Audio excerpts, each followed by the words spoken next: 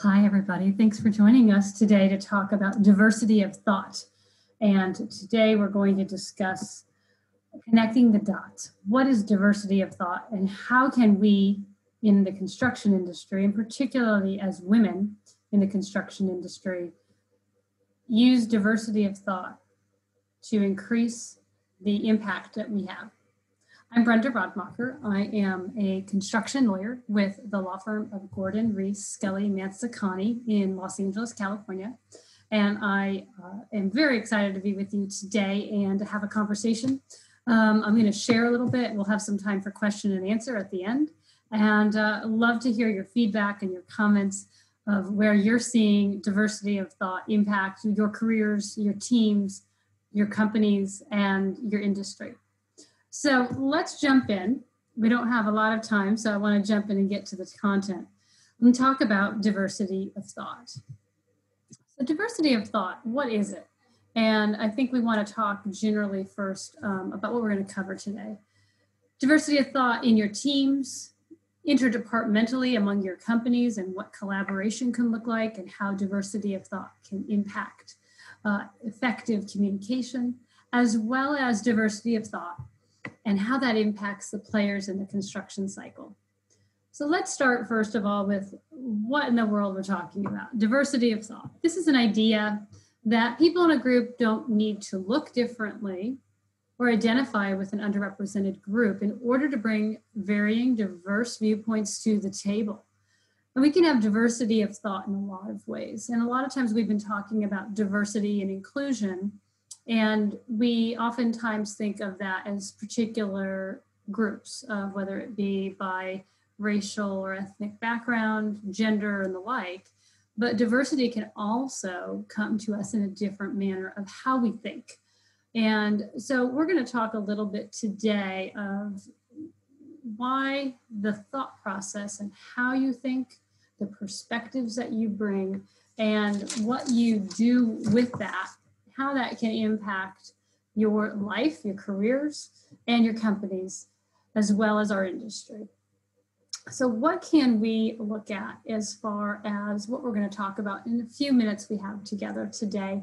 Diversity of thought, first of all, we're going to start with among your teams, with the groups that you're working with on a day-to-day basis. And I want to highlight some ideas that I have for you to think about as you're working together. Secondly, we're going to talk about diversity of thought interdepartmentally. So within your company and your organization, how different groups and different departments can interact, and why and how diversity of thought is something that you should be considering even as you're working internally. And then thirdly, at the final level, we're going to talk most broadly about diversity of thought among the players in the construction cycle, and we'll jump right in. So viewpoints are something that we oftentimes think about, hear about, but sometimes we don't really see how our viewpoint can create differences in how we think. I've read a lot by Selena Rezvani, who is a corporate diversity consultant and author of a book that I found very interesting called Pushback: How Smart Women Ask and Stand Up for What They Want. She says this: diversity of thought yields a kind of positive friction from varying approaches, training, and mindsets.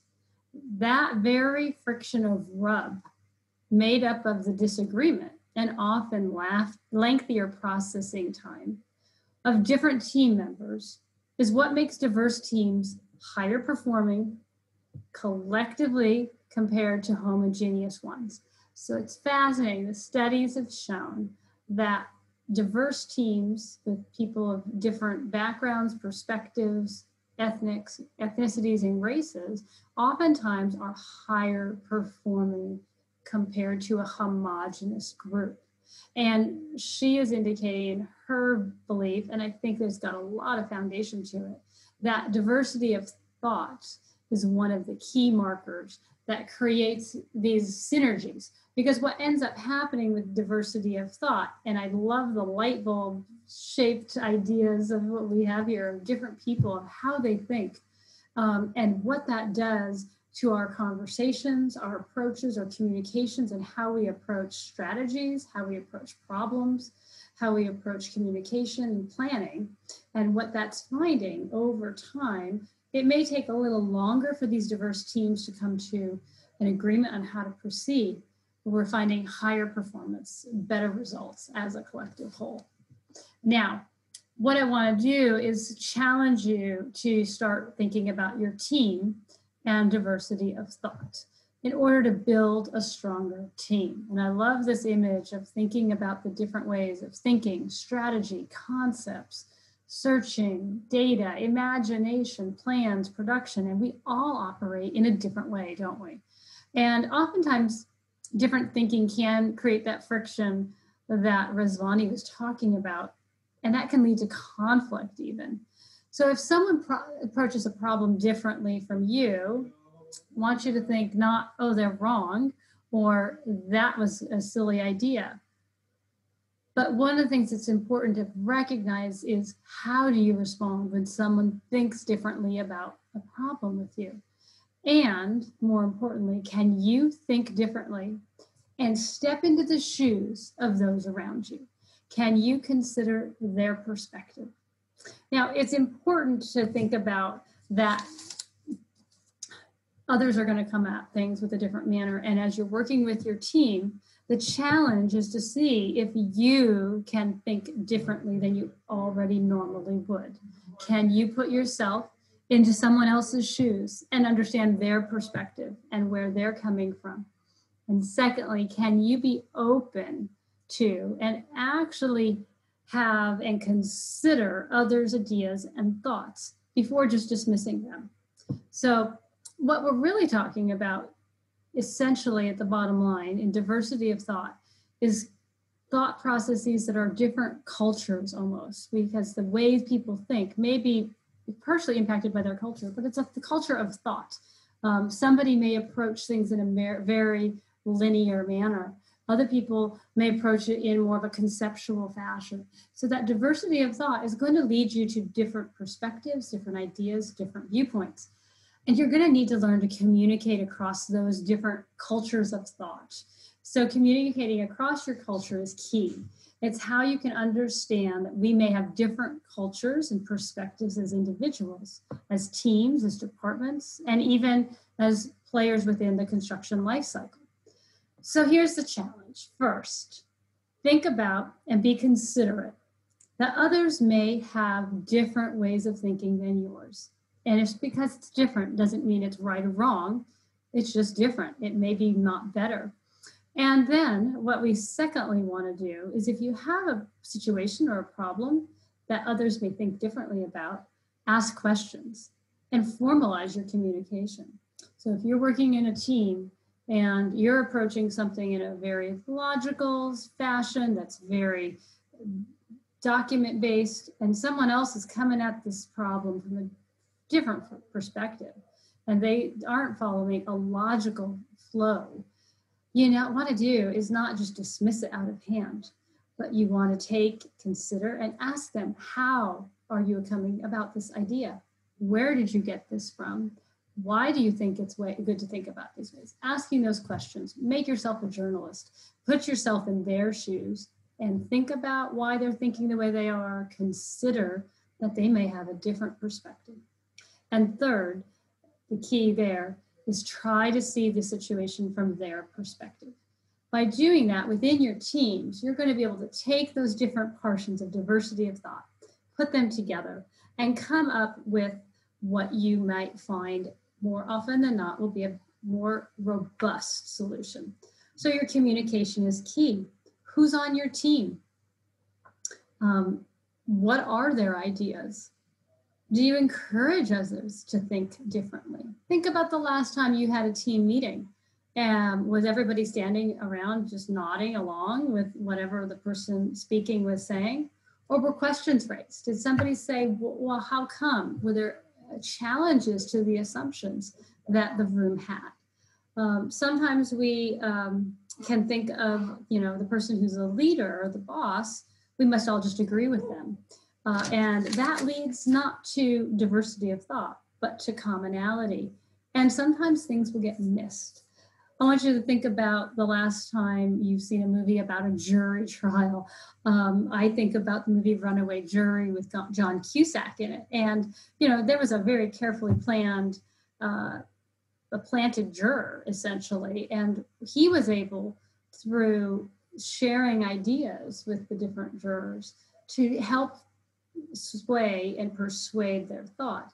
And it's interesting because what he was able to do was influence the way people thought, influence their perspectives by bringing other ideas. And that's why diversity of thought is important, because it actually can persuade, but you've got to be open to it. Now, let's talk a little bit more about diversity of thought interdepartmentally. So more than just your team, because you also will get to know your team members well. You're really working together on something. But sometimes when we're working on a project, we're dealing with other departments. If you're in marketing, you may be dealing with the operations team, or you might be dealing with legal, or you may be dealing with marketing and accounting. And there's going to be diversity of thought based on the roles that these different departmental groups play. So it's important to understand that your team brings cultures together and perspectives. And it's fascinating because the question comes again is, how can we connect the dots between the various parties in our departments, within our organization, where we're all going for the same goal, but we may have different priorities. So it's important to, again, consider who are the different parties within your interdepartmental collaboration that's needed, and think about their perspective, their thoughts, and where their approach is. A lot of times I get asked as the lawyer, gosh, it's the last person that you want to hear from, because it feels like we're saying no, or put the brakes on, or asking the hard questions. And what you want to do, and I would encourage you to do, is the next time you feel that legal is saying no, don't consider them just the bad guy, but consider why they're asking the questions they're asking, why they're making the recommendations, what their thoughts are on it. Ask those questions, pursue their ideas, gather their perspective, and incorporate that into what you're doing. And partnering and thinking of the diversity of thought by department and utilizing those, and how can you build a stronger, broader, larger team as a whole, and partnering across those departments. Now, what we want to do is take this then to the next level of what are this going on with the construction cycle partners. First of all is, who are they? And most of you who are involved in this industry know we've got so many players. This graphic gives us a handful of them. Contractors, of course, owners, subcontractors, designers, architects and engineers, the consultants. The lawyers aren't anywhere on there. The marketing team isn't on there. The procurement folks. We've got so many partners in the construction cycle that participate in putting together a project.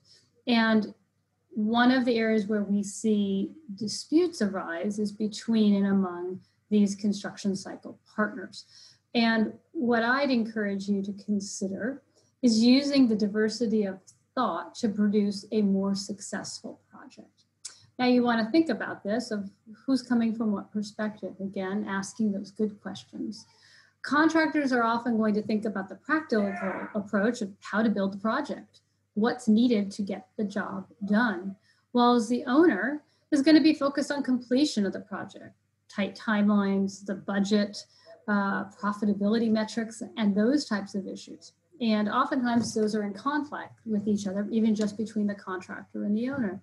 But if the contractor can be understanding the thought, perspective, and the diversity of thought that is brought by the owner, they really put themselves into those shoes of one another and are able to view from the other's perspective. That's going to result in better communication and ultimately a more successful project. Sometimes with consultants, they're brought in to evaluate the risks. They're brought in to evaluate a problem that's even arisen, and are oftentimes helping in communications among the parties.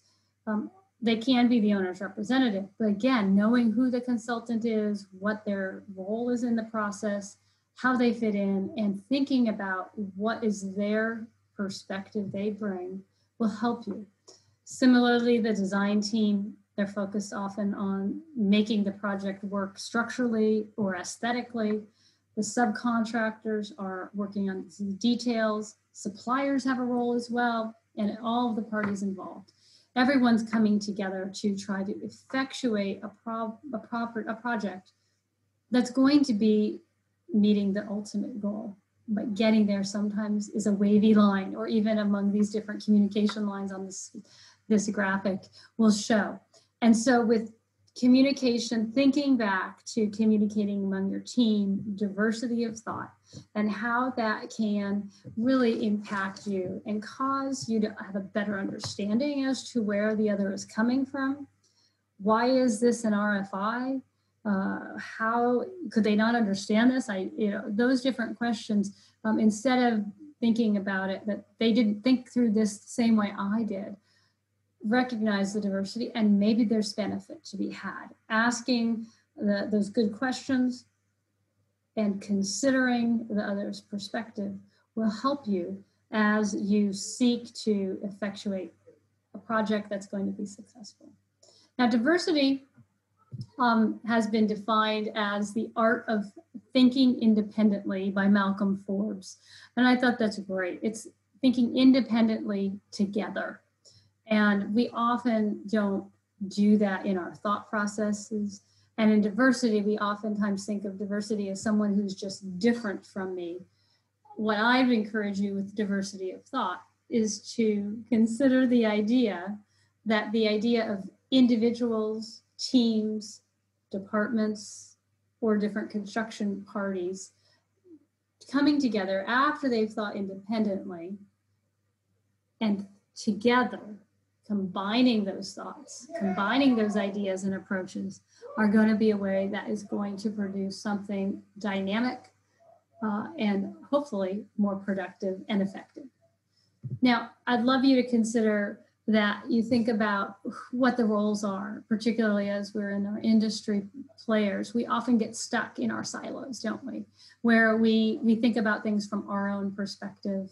The owner or the client is just defining the aesthetic or functional needs. They might define product requirements. They want to, define timelines, which is going to create a very different approach to handling a situation compared to a consultant who may be a lawyer like myself, assessing risk or defining risks, performance requirements, and the like. Those are going to be focused on a very specialized area and might disregard other performance requirements that are called out for by the architect or the engineer, where we've got specific requirements and reasons.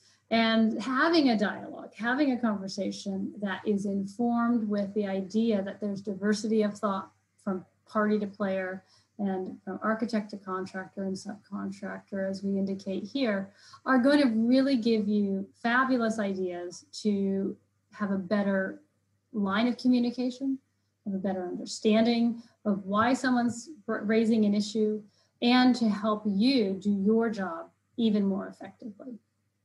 Now, a very wise man, Albert Einstein, said, we cannot solve our problems with the same thinking we used when we created them.